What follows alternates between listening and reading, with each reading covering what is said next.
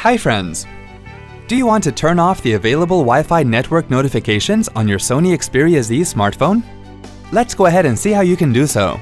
Screen transitions shown here are a bit different from the real-time transitions on the device screen. On the home screen, tap on the Apps icon to view all the apps.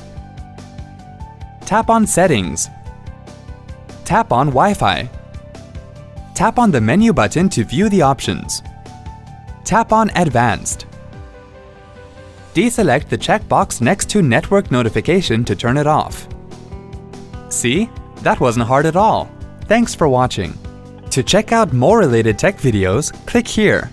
If you have any query or want to share something with us, click here.